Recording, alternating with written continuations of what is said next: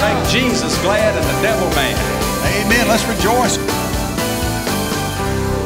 Let's lift our Bibles up, wave them around, make Jesus glad, the devil mad. Say this together. Say, Heavenly Father, you are an awesome God.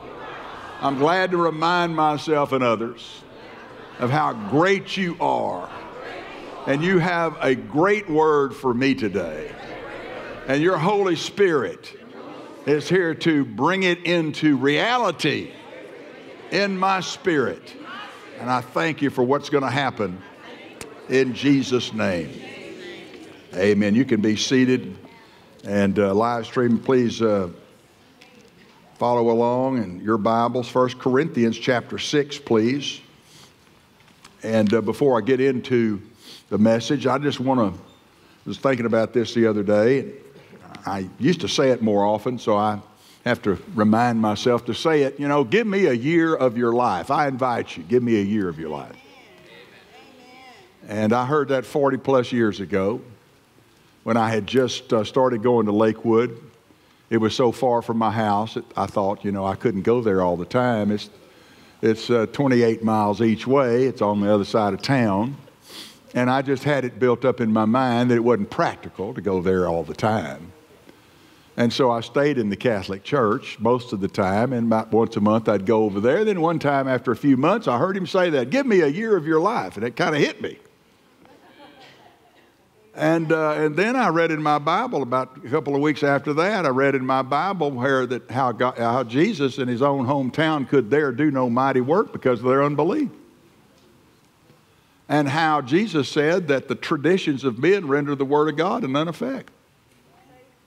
And I remembered my Baltimore Catechism that said the Catholic Church is the one true church created by God, and its foundation is Scripture and tradition equal. And I'd already been offended by the traditions of their men because I'd seen that they had changed. I mean, does God change? But when I got saved, see, I started questioning some of the things that I'd been raised on, and you know what?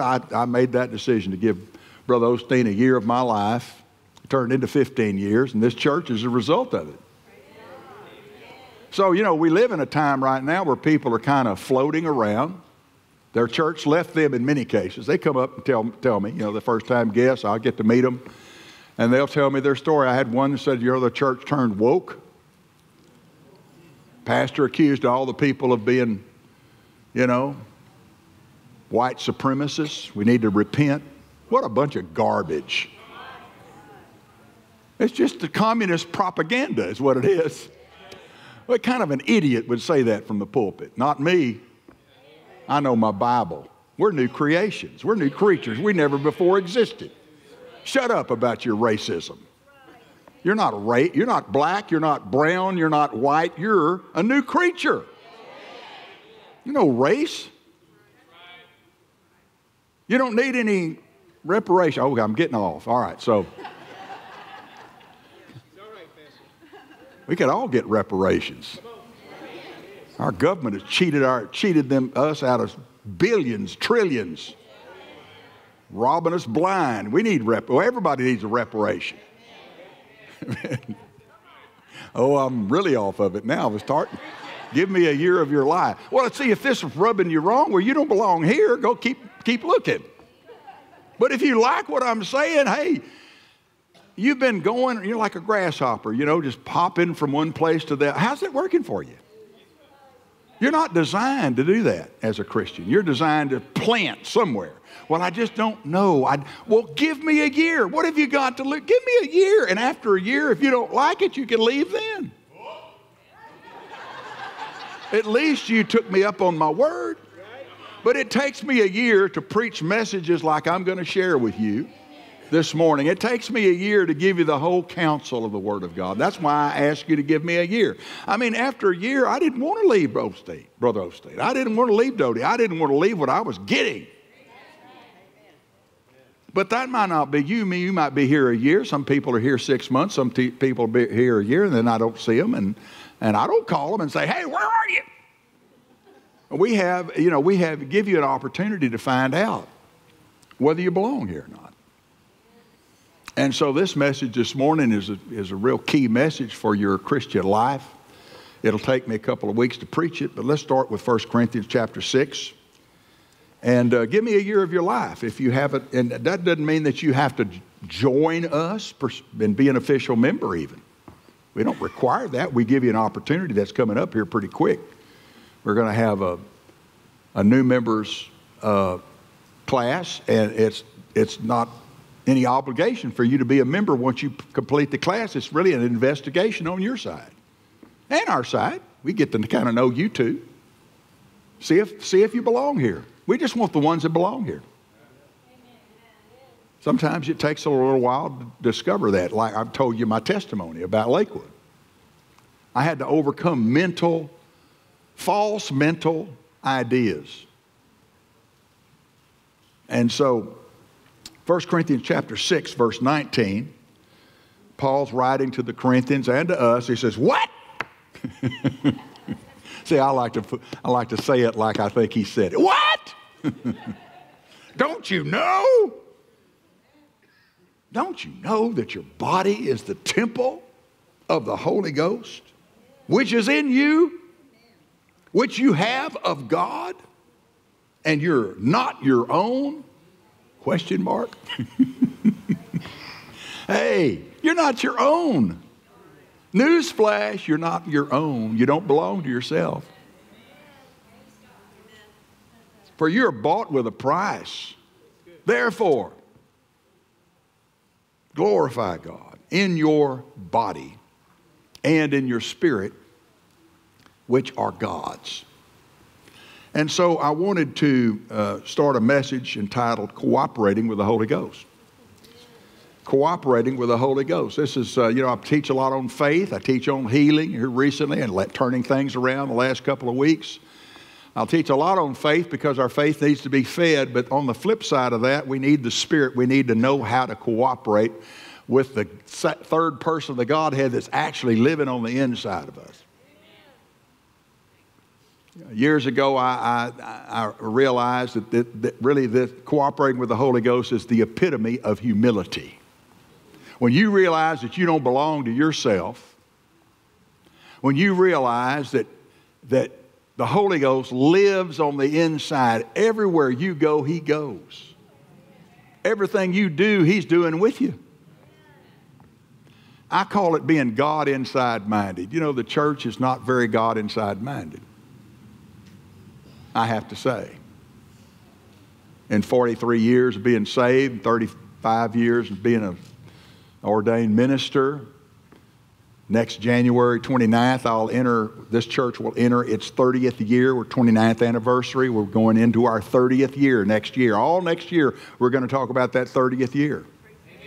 We're in this thing. This is not a fly-by-night church. This is not a cult. This is not a Johnny-come-lately. It deserves honor and respect for, really these verses are talking about you individually, but it's talking about the Corinthian church corporately. The Holy Ghost dwells in them corporately. And that they need to be God inside minded when it comes to coming together. The Holy Ghost is here. You all feel Him.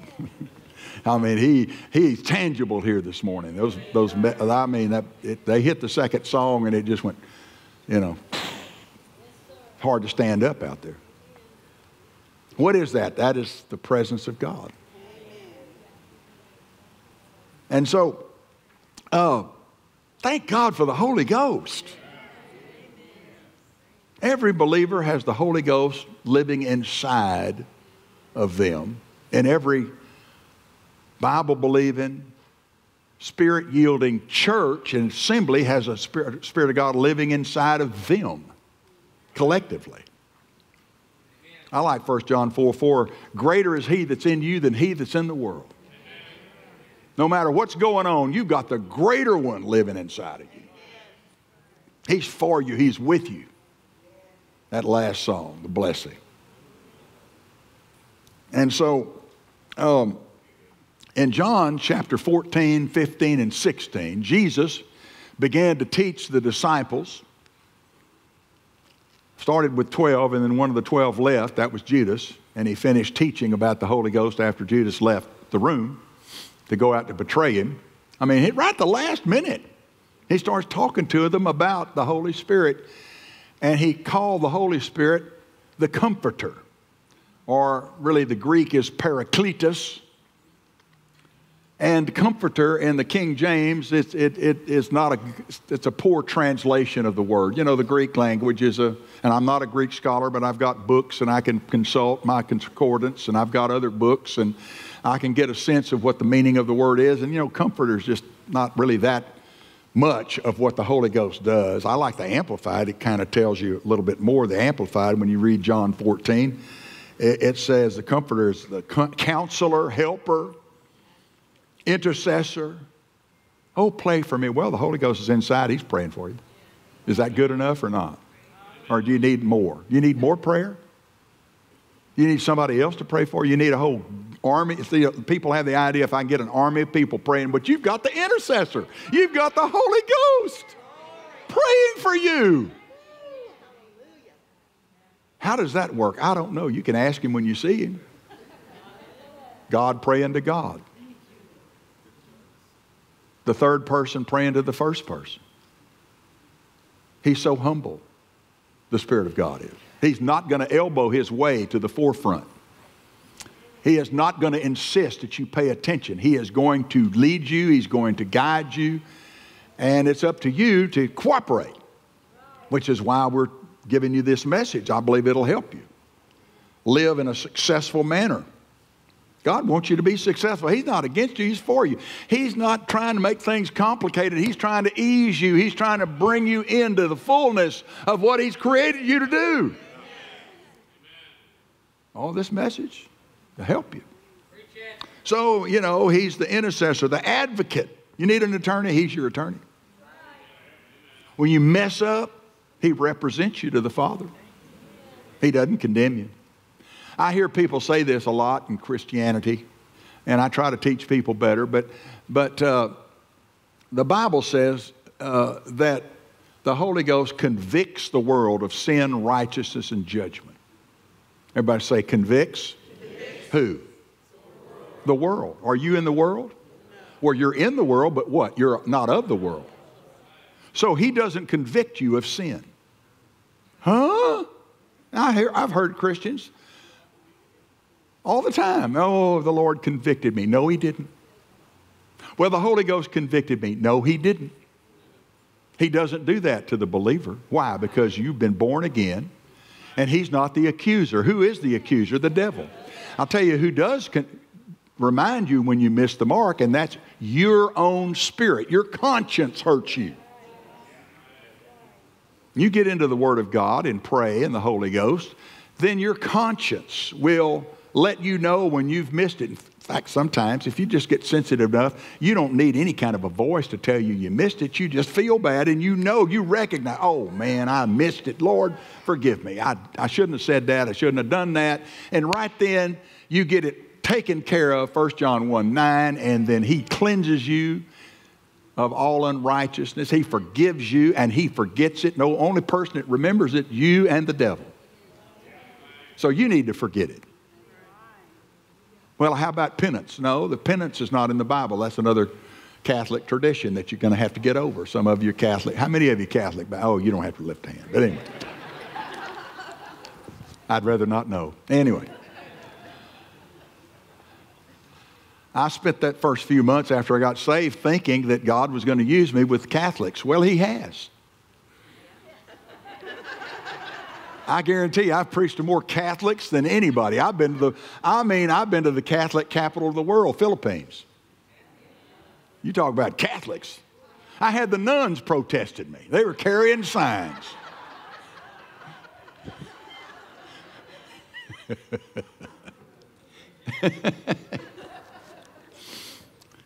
So, He's your strengthener. He's your standby. He's the one called alongside to help. Think about God standing by you. Oh my goodness. How much help do you really need? See, I'm talking about cooperating with the Holy Ghost now. And so he taught them a little bit, John chapter 14, 15, and 16. He says, I've got so many things to share with you, but you cannot bear them now. He couldn't teach them all that he could have, and he waited till the end. Why? Because they're not they're not born again yet. He hadn't died on the cross yet. There's only so much they can understand of the Holy Spirit. Even though they were anointed of the Holy Spirit to get the sick healed and devils cast out, they were anointed. They had the Spirit of God upon them when he sent them out first, the 12 and then the 70. They were familiar with the anointing upon them, but they didn't have it inside them. He said, you can't bear it yet. And so I like what one Bible scholar said about Paul's ministry. He preaches the things that went to heaven with Jesus unuttered, untaught. Jesus had to keep those things to himself, and that's why he brought Paul up to heaven to share with him this gospel of in Christ. I mean, man, you've got to get that revelation. And this is part of it here in 1 Corinthians. So, he's not just here today and gone tomorrow like people are, like relationships are, even like churches are. No, he's forever. He's in there. He does. Some people think they sin and the Holy Ghost leaves. Where would he go? And they're just constantly, one famous preacher, I won't mention his name, but he got on TV after he was caught in terrible sin, and it was just really embarrassing for his family and his ministry. It ruined his ministry. It was so public. You probably know who it is, but I don't care. I'm not interested in demeaning him. I'm using what he did as an example of somebody that doesn't know his Bible like he thinks he does. And he prayed David's prayer, in front of the whole congregation after they knew what he had done. Holy Spirit, oh God, God, take not thine Holy Spirit from me. Well, what a bunch of bunk. I heard that. I thought, you don't even know what you're talking about, man. You sin, but the Holy Ghost ain't going nowhere. You're not lost. See, he's comparing himself to David. Well, David was Old Testament. And David prayed that prayer because of Saul. God took the Holy Ghost off of Saul, and he rejected him for his sin. That's not the same at all. That's the anointing to men. That's the anointing of king. That has nothing to do with being lost or saved. So there's a lot of Pentecostal teaching going around where people just feel like they're lost every time they feel like it. They feel lost. They come to the altar and rededicate. See, that's a bunch of bunk. Stop it. He's not gone anywhere. He's with you. He's in you. He's for you. He didn't convict you. He's not accusing you. Just go ahead and get right. Just go ahead and get right and get it under the blood and get on down the road. I don't know who this is for, but anyway. All right. So, he's in us for our benefit. It's all benefit. It's all a blessing. He's not in you to condemn you. He's not in you to spy on you. He's not in you to find fault with you. He's in you to help you. Really, the shortest definition of paraclete is helper. He's here to help you. And when you don't cooperate with the helper, then you're cheating yourself. How many of you determined not to cheat yourself? Amen. All right. So I want to give you 4 areas. Everybody say 4 areas. 4 areas. In which it's vital to cooperate with the Holy Ghost. Vital. When you go to the doctor, what do? They check your vital signs. Check temperature, check your blood pressure, your pulse. Old Jewish doctors would take you by the hands and feel your hands. They'd get you to stick out your tongue. They'd look at your tongue. They'd look up your nose. They'd look in your ears. They could do more with just that amount of observation than most of these fancy $1 million pieces of equipment they have down there now. They just knew how to doctor people.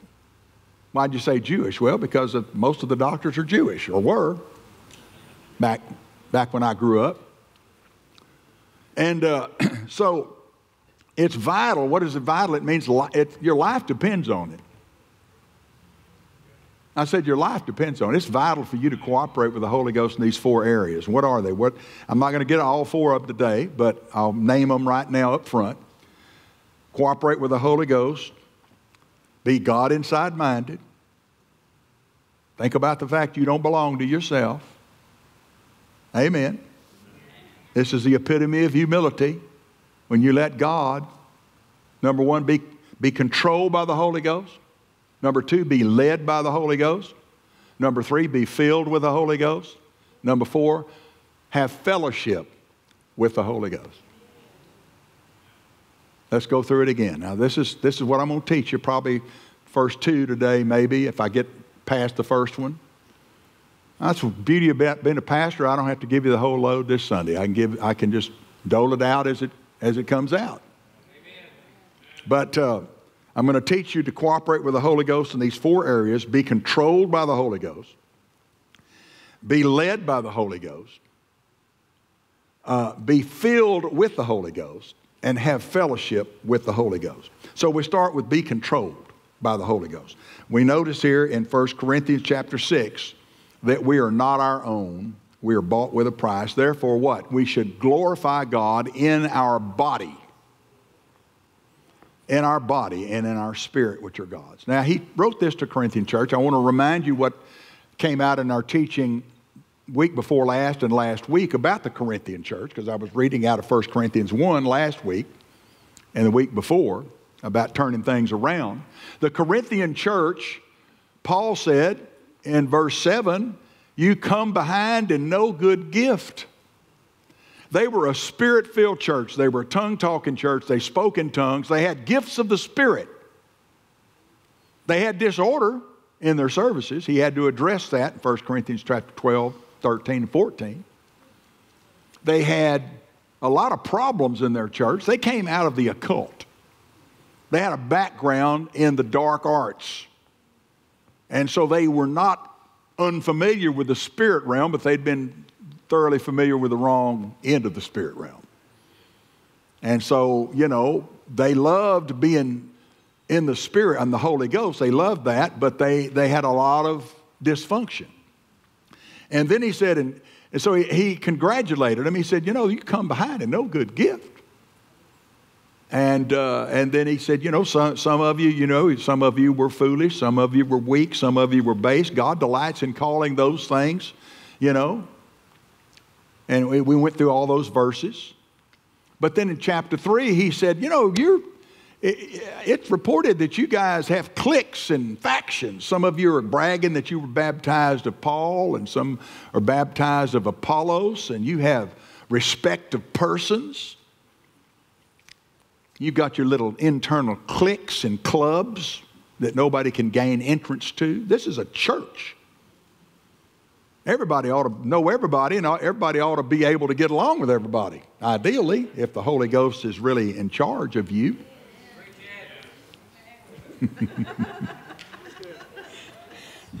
And so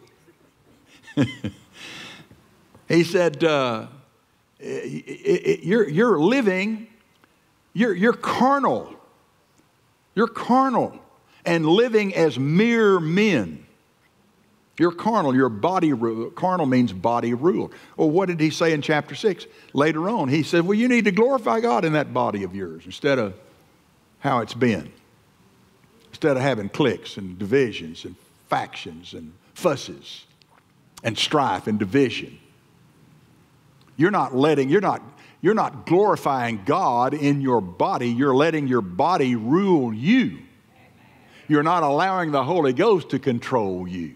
Are y'all now? You're getting pictures brightening up. So he had a purpose for writing this. Well, it's traveled down 2,000 years right to us now. See, I teach this on a fairly regular basis. Why do I teach it? Because everybody needs this. We have to develop in these things. We don't look. When you get saved, what about a baby? A baby's got to have all kind of care, doesn't it? You can't send the baby out to mow the grass. Okay, baby, go in there. You need to clean this room. This room is a mess. You need to clean this. No, the baby's laying there. It's all it can do is lay there. It mainly sleeps. When it's awake, it cries. It's either hungry or it's pooping or it's, it's doing something that requires you to take care of it. Well, it's no different in the church. A baby Christian needs a constant care. They need constant nurturing. And hopefully they get fed enough and they get nurtured enough to where they can start then to grow in these different things about allowing the Holy Spirit to control them. At first you don't. We're all different stages. I mean, fruit is grown, but gifts are given. See, they came behind in no good gifts. They had the gifts of the Spirit. Those are given. You might be talking tongues, you might prophesy, and yet you might be way down the list of being controlled by the Holy Ghost because that's something that you've never really paid much attention to. Well, now it's time to start paying attention. These four things all fit together. They dovetail together. And so if it were possible to do one without doing the other, I don't know that it is, but if it were, you wouldn't do the thing that you are doing as well. You need all four, working on all four of them. So this first one, controlled by the Holy Ghost, it affects being led by the Holy Ghost, and then of course being filled with the Holy Ghost affects the other two. And then fellowship with the Holy Ghost, well, if you're not controlled by the Holy Ghost, you're not going to have much fellowship with it. You see what I'm saying? So they all dovetail together. They're all important, and we're all at various levels. And why am I preaching it? Because we have knowledge of something, and yet we have what we're doing. The gap between knowing something and doing something has to be closed. Where are you going to close it? In church. You learn how to close the gaps in your life. That's my job. If I don't do it, I'll stand before Jesus and give an account of my pastoring. Well,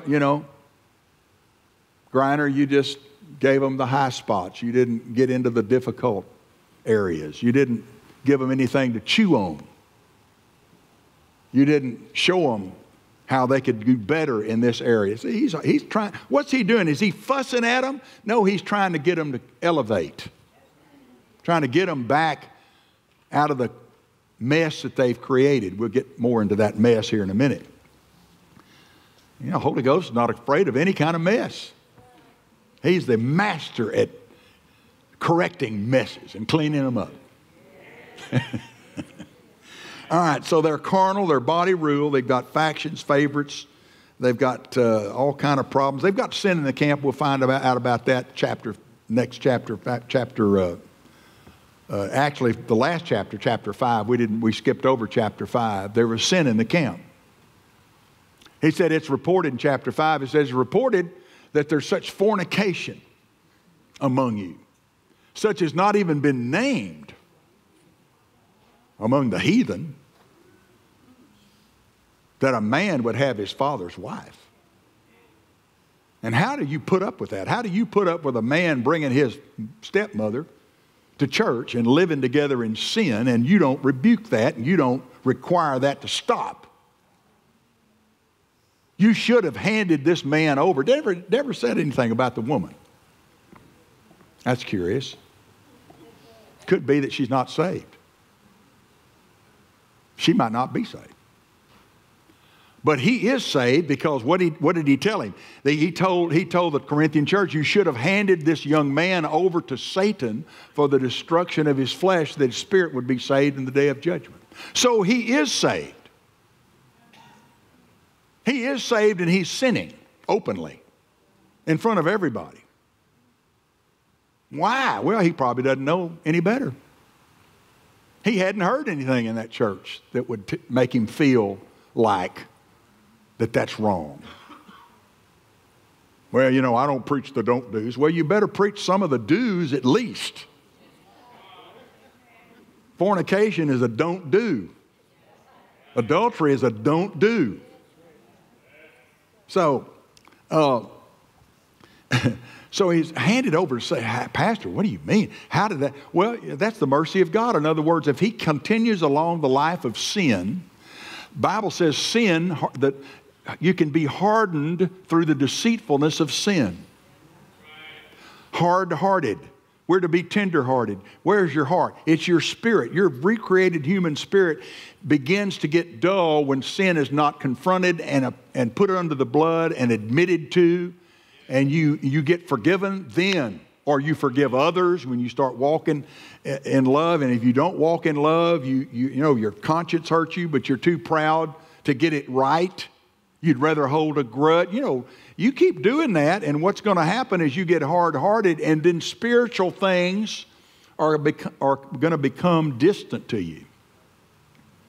I grew up, a part of my life, I was born here in Houston and grew up in Galena Park till the 3rd grade. In the 4th grade, we moved to Refugio. In Refugio, you know, we had television stations in Corpus Christi, 50 miles away. And you turn the TV on with a little old rabbit ears, you're going to get nothing but snow. So my dad bought a 30-foot, he was an early adopter. He had a big old mast. This thing was 4 inches in diameter, big old mast. It had a big old gigantic, it was bigger than the roof of the house. Big old antenna, and it had a motor on the side with a cable ran to a thing on our set, and you could turn that thing, and that whole antenna would turn and pick up the signal from Corpus on ABC, CBS, and NBC channels, and that's the only way we could watch television. So if you flick the channel from ABC to CBS, it'd be snowy, so you get over there and turn the knob, and it'd chick, chick, chick, chick. And then it'd clear up, and you'd watch that for a while. Forget about channel surfing. You're not going to channel surf. Besides that, you've only got 3 channels.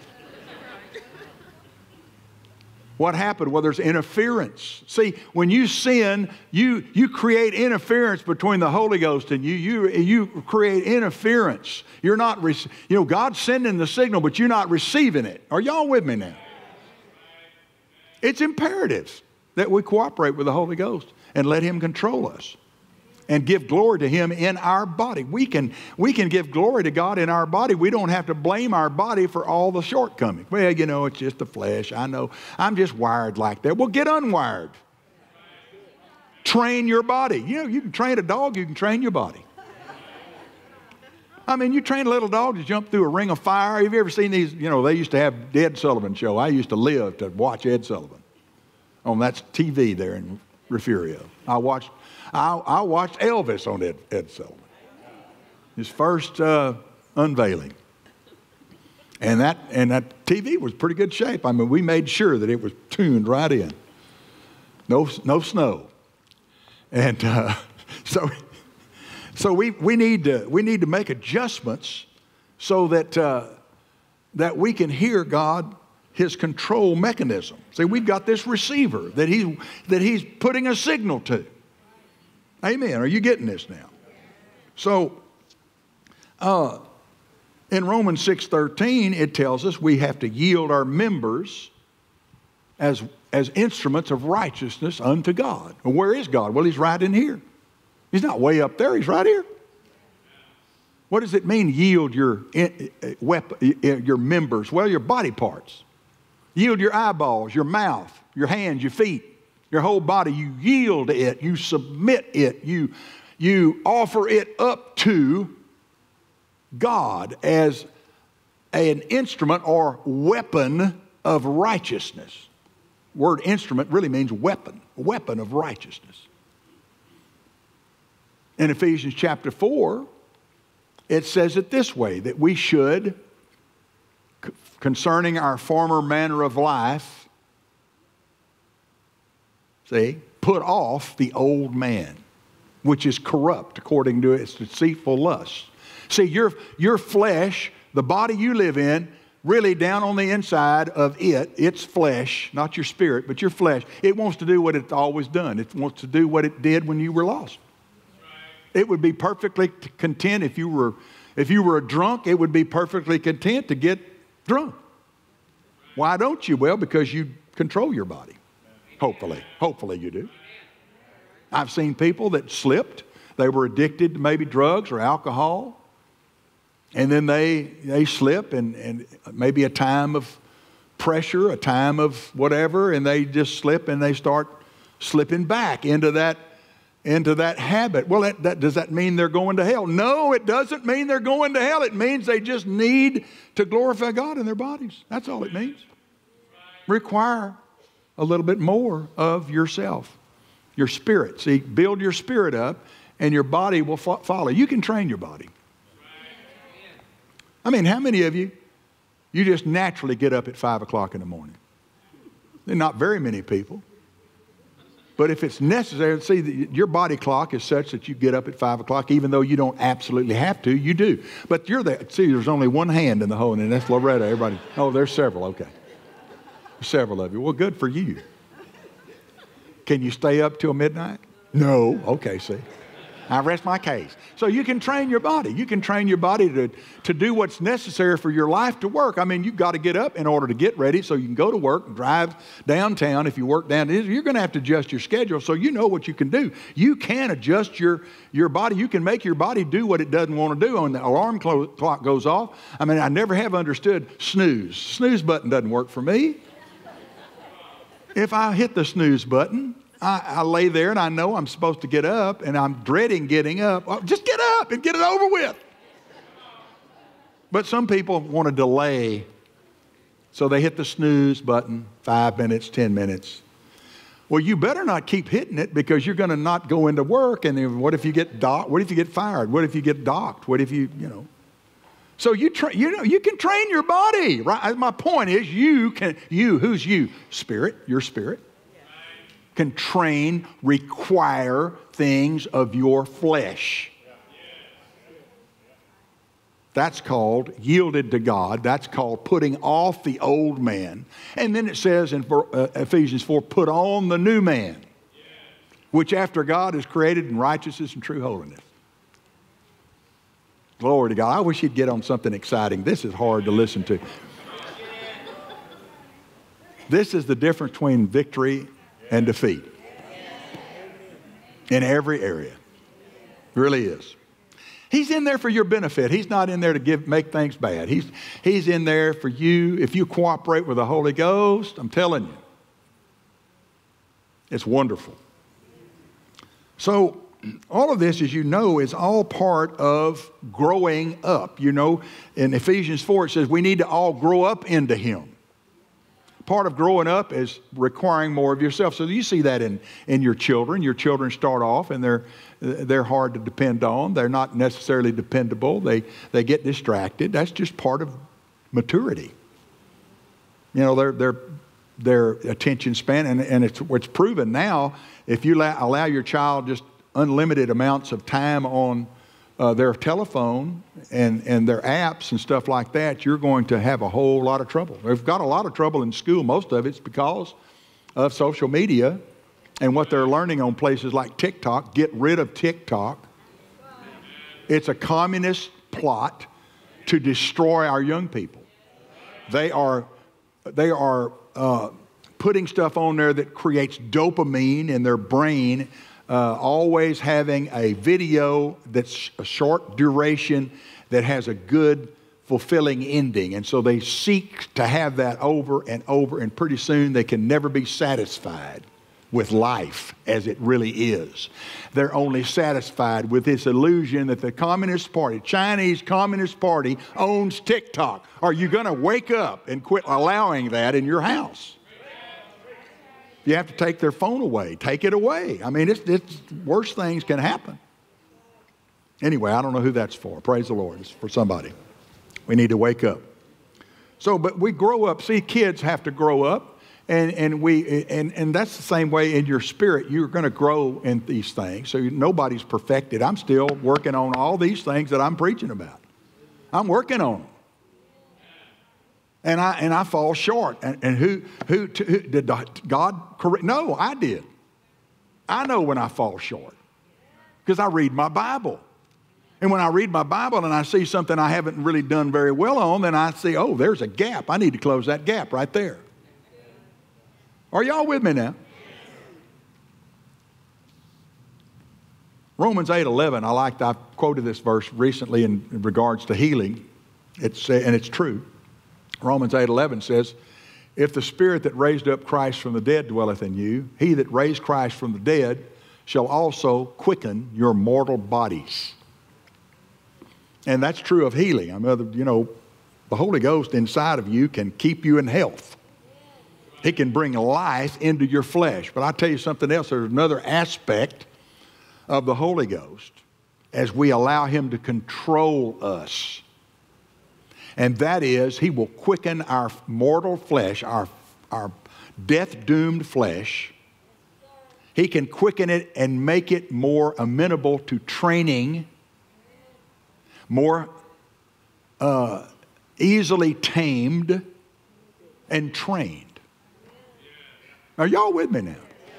I mean, yeah, you know, if left to its own devices, your flesh would tend to do all kind of things that it used to do, but it's not left to its own device because you, your spirit, with a renewed mind, are in charge of your flesh, and you require certain standard of your fleshly behavior, and you won't allow other things. Just like you won't allow sickness to dwell in your body, you resist sickness, well, you're going to resist anything else that's wrong. You're going to resist anger. Well, you know, I'm just wired that way. I've got a short temper. I've always had a short temper. Well, you know, why don't you do what the Bible says? Be swift to hear, slow to speak, and slow to wrath. James says that. That's what we should do. That's the standard, not a quick temper. You know who else had a quick temper? Moses had a quick temper. Guess what happened? He never dealt with it until the end. He got so mad he struck for the second time the rock, violated the type and shadow, and his punishment was he didn't get to go in the promised land. Now, we don't get punished. We got a better covenant than Moses. Jesus took our punishment. But let me tell you something, sin does have wages, and it is death. Not God giving it to us. It's not God that gives us the wages, it's the devil. The devil gives us the wages. So sin can open a door to Satan to steal, kill, and destroy. That's my point. So it behooves us then to cooperate with the Holy Ghost because He wants us to close all the doors and lock them. Everybody say, I'm closing all the doors and locking them. The Holy Ghost will quicken your mortal flesh and make it easier to train. Boy, I'm kind of glad to know that. All right. You getting anything out of this? All right, one more. I think I'll get into led by the Holy Spirit. Might not finish this part, but I've got next week. All right. Romans 8:14. Let's turn there. You know, again, you have to purpose in your heart for these things to happen. They're just not automatic. They just don't happen just because. You have to set yourself up, put yourself in position. So Romans 8:14 says, for as many as are led by the Spirit of God, they are the sons of God. How many of you believe that's true? Not every hand went up. Okay, come on, lazy bones. I'm going to throw the chalk and hit you in the head with it. As many as are led by the Spirit of God, they are the sons of God. How many of you believe that's true? Okay. Well, then the converse is also true. As many as are sons of God, they are led by the Spirit of God. It's not a question of whether God is leading you. He is leading you. He's been leading you ever since you got saved. I know some of you are looking at me like, wait a minute. Yeah? Because He gave you that receiver down on the inside. He gave you that little thing on the set top that you turn, and you can tune into His frequency. He gave it to you. It's called your spirit. And that's where He leads you. Doesn't lead you in your flesh. Doesn't lead you in your brain. He leads you in your spirit. And so it's not a question of whether God is leading you. It's a question of whether you are identifying and obeying that leading. So herein is the thing that you'll grow in the rest of your life. I'm still growing in it.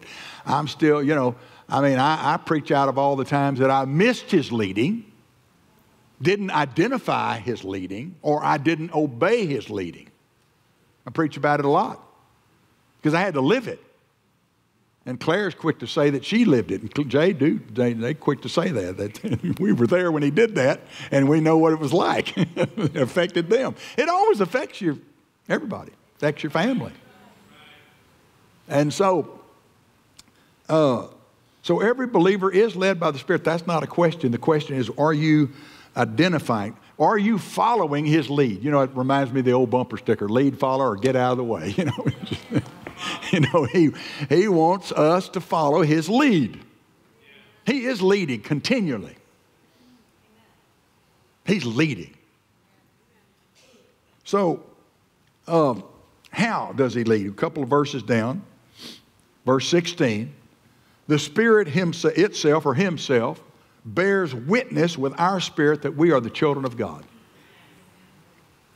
He bears witness. So that is the primary way God leads us, is through the witness of the Spirit. That's how you know you're saved.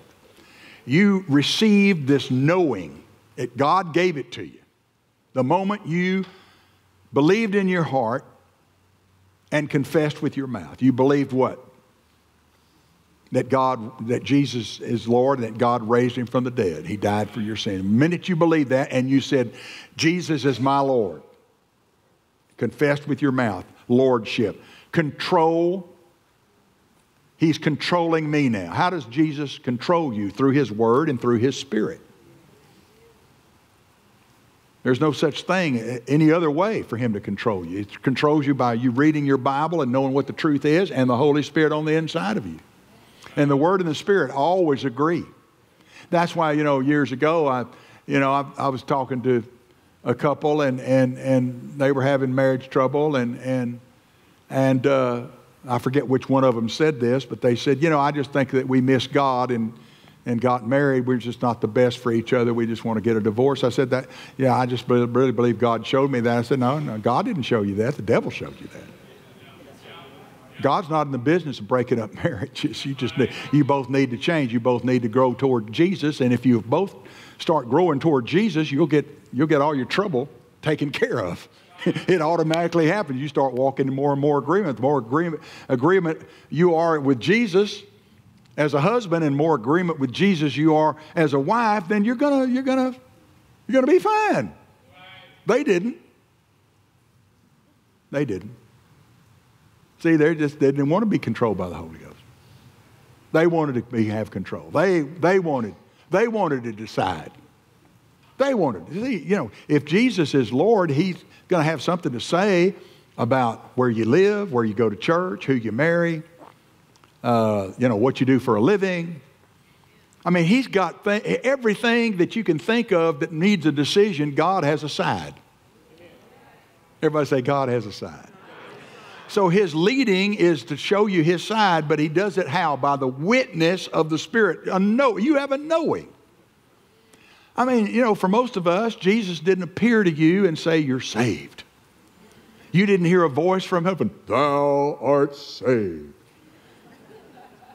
You didn't hear a voice. You didn't see a vision. You didn't have a dream. How did you know? You had a knowing. That's the witness. The burden of sin rolled away.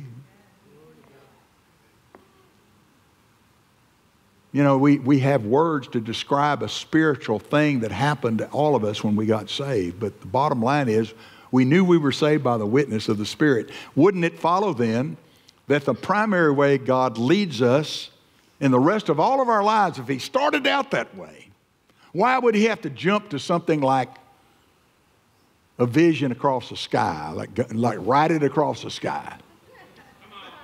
A lot of, if God wrote everything across the sky, or you went to your computer and you got an email, or you got a text, God is texting me. Yes, Lord. No, that's just not how. Listen, it takes faith to follow the witness of the Spirit. You're going to make mistakes. You're going to miss God. Well, he's not going to leave you or forsake you or condemn you. He's going to be with you. Everybody say the witness of the Spirit. It's supernatural. It's supernatural. We take for granted television, but I remember when I had a radio, I listened to radio. We'd gather around the living room and listen to the radio. And you just had to imagine the stories. They'd have programs just like a TV program, a sitcom or a drama or something like that, but it's all sound effects and voices and footsteps and doors closing and all of that stuff. And some of you are looking at me like I'm nuts.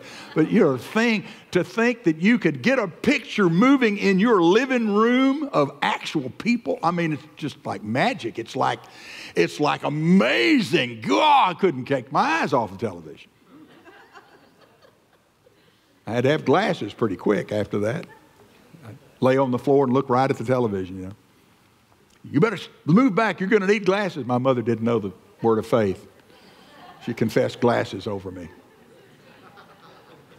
But it's similar. I mean, it's a supernatural. The witness of the Spirit is supernatural. Yes, visions are supernatural. Dreams are supernatural sometimes. Sometimes dreams are from the devil. Sometimes dreams are from pizza. So leadership by dreams and visions can be hacked. They can be hacked by the devil. The devil can give you something that you're looking. God, I need something more. I've got to have a word. I've got to have a word. Well, the devil can give you a word.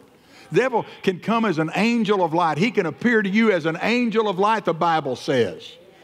So the most dependable, safe way to know God's will and leading in any situation is following the witness of the Spirit, because the devil can't hack that.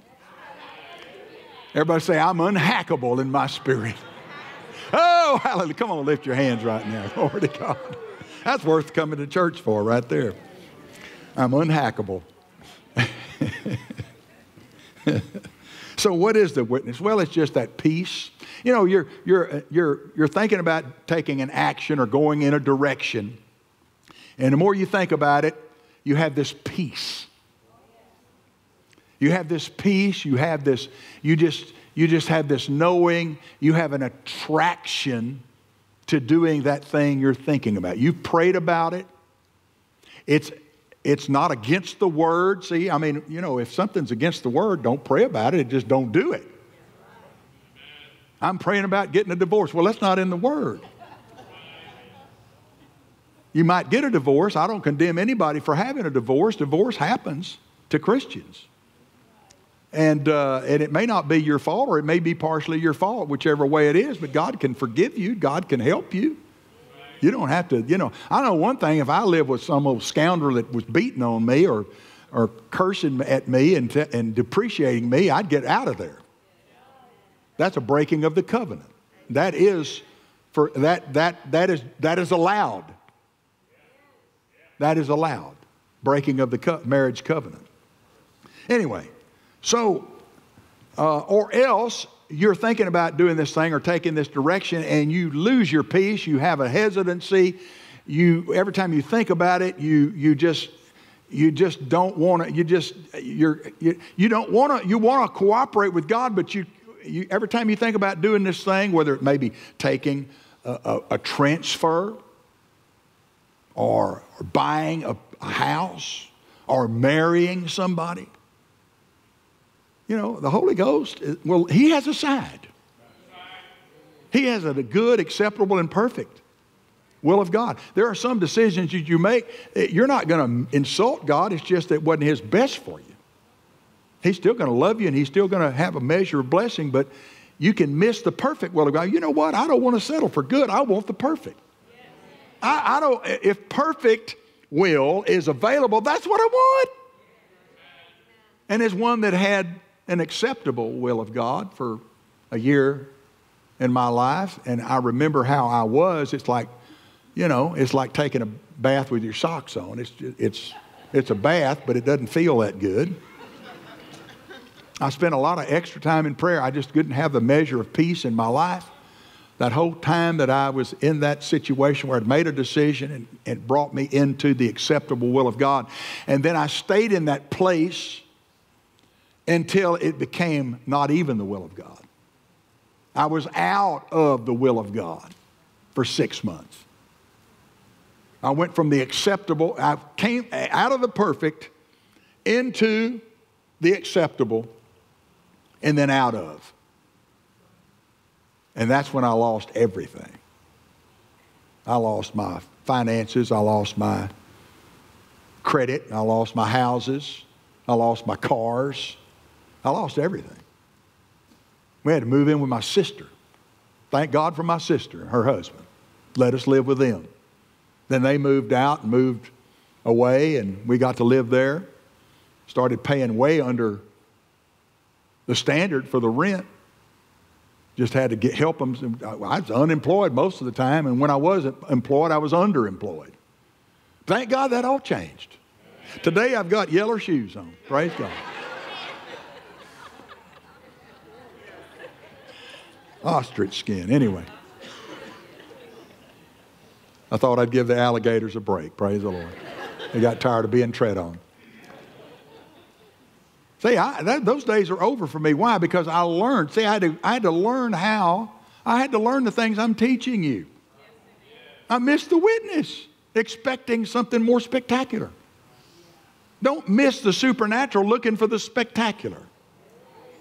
In fact, don't ask for the spectacular, because the devil might he might hack. And besides that, when I've had the spectacular, and I, as a minister and as the offices that I stand in, I've had my share of visitations and spectacular leadership of the Holy Ghost.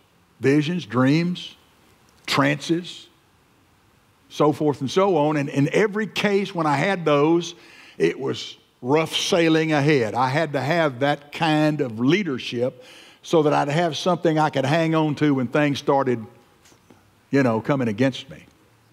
So be careful what you ask for. Be content with the witness. It's all you need. That and the Word. Read your Bible. See, because the Word and the Spirit always agree. Did you get anything out of this now? So the spectacular. See, we get hung up on the spectacular. I want to say again, all four of these work together. Being filled with the Spirit affects leading. Being filled with the Spirit affects control. Being filled with the Spirit affects, and I'm not even preaching on filled with the Spirit, maybe next week. Let me finish up the leading of the Spirit. But I want you to know all four of these work together. In Acts 27, Paul is a prisoner of Rome. He's going to, Jesus had appeared to him, and fear not, Paul, thou must stand before Caesar. And so the whole purpose of him being a prisoner was to get him an audience with the leader of the entire world and have a witness to him. Did he get saved? Well, the Bible doesn't say he got saved, but he won't have any excuse when he stands before God one day, because Paul the apostle stood before him and gave his testimony.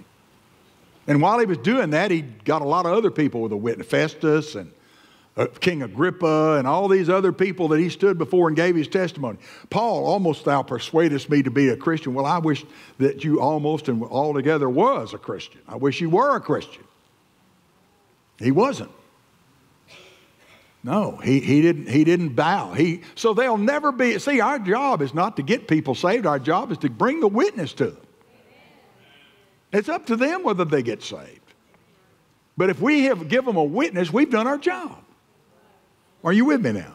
So in Acts 27, on the eve of they're gonna take sail, and there's 186 men on the ship, and Paul comes out to the owner and the centurion of the ship, and the centurion, the businessman and the military man. He says, "Sirs, I perceive that this voyage will be with much hurt, both to the lading of the ship and of our lives. And I recommend that you don't sail."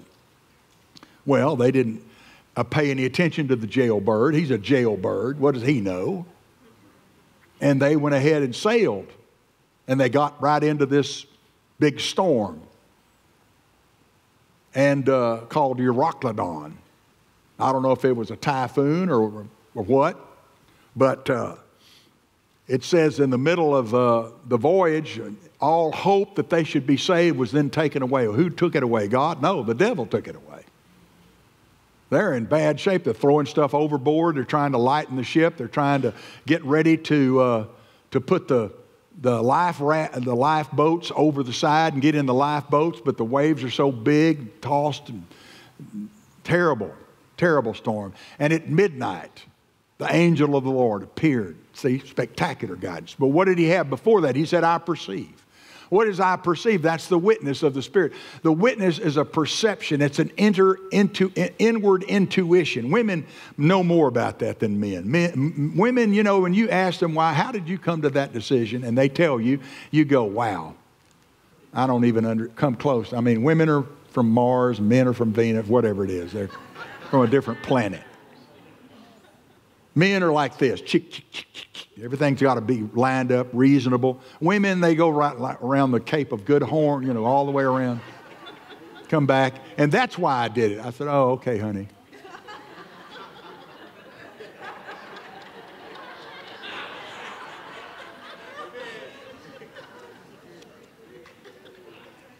So, intuition. See, it's intuition. He had that inward knowing. He didn't say God told him. He didn't say an angel appeared to him. But later, when all hope was taken away, the angel says, fear not, Paul, for God has given all of them that sail with thee. God's idea was they were sailing with Paul. Paul was the reason that ship existed. Paul was the reason they took the voyage. To get him where? To Rome. They didn't get to Rome. They got to that island where they had the shipwreck. And they were all saved, every one of them, but the ship and all of its cargo. Can you imagine how much money that was that they lost because they didn't listen to the witness? Amen. And so, in order to follow the Holy Ghost, we then, you know, if you're going to follow the Holy Ghost, you've got to let him have control. See how they work together? I mean, if you're just carnal and you're going to obey your flesh all the time, well, then what that does is harden your heart. And the receiver that's getting the signal is going to have snow. It's going to have static. I mean, you know, we travel. We go to San Antonio. I'm listening to a station in Houston, and I used to listen to Rush Limbaugh when he was on, so I'd put Rush on, and we'd get halfway to San Antonio, and I couldn't hear Rush anymore, so I'd tune him in San Antonio. See, you just get far from the signal. That's what happens when you walk in the flesh. You get, as it were, you create interference and static and distance between you and God to where you can't understand or follow his lead. You see how they work together? Praise God. Well, we know we can train our bodies to be controlled by the Holy Ghost or be controlled by us because we're in charge. And we can learn how to obey the witness of the Spirit, identify when it comes. Or you're going to make mistakes. Sure, everybody makes mistakes in that area, but you know what? Praise God. God is able to take care of you. Thank God he takes care of me in grand style. How about you? He has mercy on us when we're young and we don't know what we are going to know. We're in the process. All of us are at different stages. But the Word of God and the Holy Ghost are the answer. Come on, lift your hands and receive. Praise God. Cooperating with the Holy Ghost. How many of you you're committed to cooperating more fully with the Holy Ghost? How many of you learned something this morning that really is going to help you? And we all come up with decisions to make. And so, you know, I'm arming you again. I'm arming you with ammunition.